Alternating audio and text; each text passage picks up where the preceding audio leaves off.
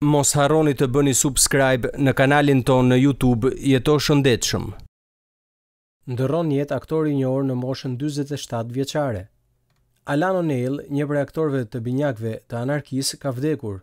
Trupi i O'Neill u gjend nga e dashura e tij në korridorin e apartamentit të saj të mërkurën mbrëma. Thuhet se aktori kishte probleme me zemrën dhe ishte një duanpirës i rënd. Ai gjithashtu ka një histori të abuzimit me alkoolin dhe drogën. Deri më tani s'ka të dyshuar dhe trupi i pajet është dërguar për autopsi. Karriera e aktrimit e O'Neill daton në vitet 1990.